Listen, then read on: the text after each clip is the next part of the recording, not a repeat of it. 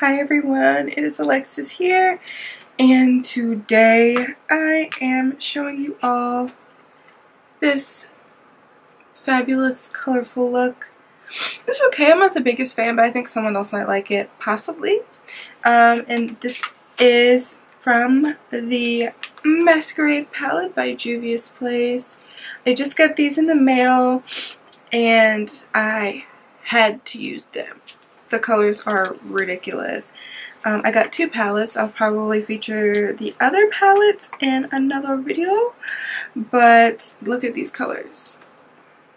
How could you even possibly resist? They have like your really bright up top, and then they have the neutrals on the bottom, plenty of shimmers, a couple mattes. I think it's a good variety of shades.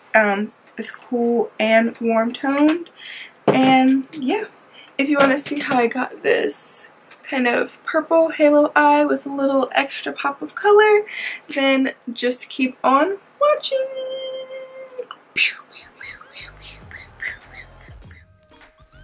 Hi everyone, so the first color I'm starting out with is this color called Burkina. And I'm taking that and I'm applying that to my crease, just sort of as my transition color, so that my shadows blend out nicely. I honestly really just didn't know what color to start out with, so I was like, okay, transition color first. Help take off the pressure.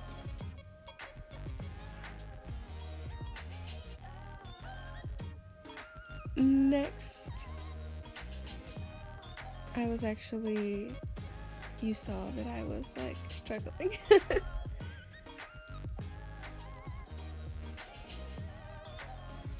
But I end up taking the color Makita on just a flat brush. I'm applying that to my inner and outer corners. And this is how I start out my halo eyes anyways, but I was dying from this pigmentation. These colors are so pigmented. I'm so glad I got these palettes. Oh my lord, I'm so ready. Okay, so I'm applying this again to my inner and outer corner, and I'm just kind of going back and forth trying to intensify the color payoff. Not that it needed much help, but I went and did that and sort of buffed out the edges a little bit with that same brush. And then I took the same brush that I applied Burkina with and just kind of touched up the edges a bit. Next, I'm taking Giza. That sounds better. I'm taking that color and I'm applying that to the center of my lid. Super pigmented. If you're fair skin, I would totally use this as a highlighter. I'm just saying. Just going to throw that out there. But I'm applying that to the center of my lid, and then taking that blending brush again and blending that out. And I kind of keep going back and forth kind of to add more color to the outer corners, and just really focusing on keeping those edges blended and also keeping those colors intense. Next, I'm taking just a white eyeliner pencil and I'm applying that to my waterline and my lower lash line.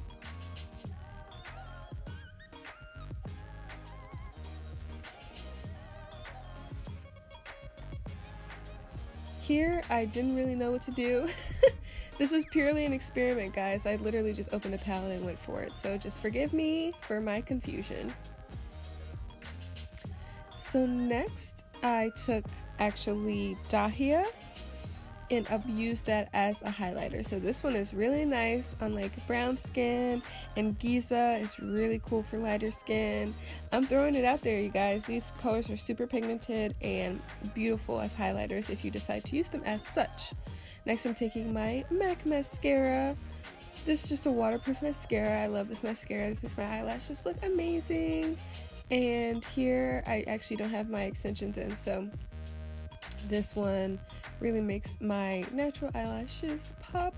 I actually didn't wear falsies in this video. So I was happy about that, and I just applied it to my top and lower lash line. Again, I was kind of running with it, so I was still kind of like staring at the palette trying to figure out what I wanted to do. But in the meantime, I started on my lip. This is Nude Truffle by NYX. I love this. This is one of my favorite nude lip pencils. And I went over it with Artistry's, I believe, Champagne lip gloss on top of it. Just because the eyes were so bright. And I thought I was done here, but I wasn't. So then I went in to Zola and applied that to my lower lash line and my waterline for that pop of teal. And that is literally it. That's it. Easy peasy, super fun, super bright, and I'm obsessed. I hope you all enjoyed watching. Thank you.